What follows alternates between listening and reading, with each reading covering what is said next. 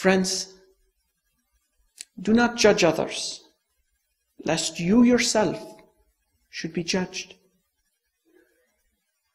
For the way in which you judge another, you shall also be judged.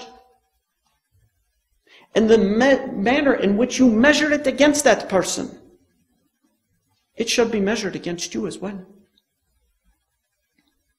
People, how can you look at a speck of sawdust in your brother's eye when you yourself have a giant log sticking out of your own?